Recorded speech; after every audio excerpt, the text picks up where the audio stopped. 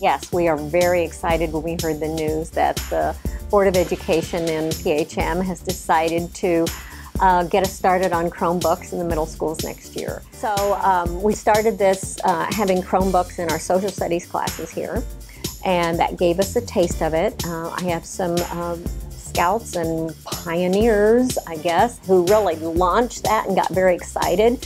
And then it spread from 6th and 7th grade into our 8th grade. Really, here we have almost all of our staff using Canvas in some way. They've tried it out, they like it, they need to do more. So we're very excited about the opportunity to bring Chromebooks into the middle school next year.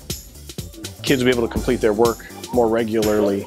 It allows me to communicate with them more efficiently, and it also allows students to communicate with me more efficiently.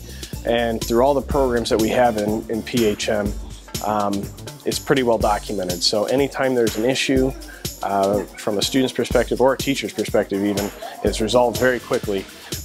One thing I like about the Chromebooks is Google Drive, and one thing we can do on Google Drive is make FRAIR models and Google Slides.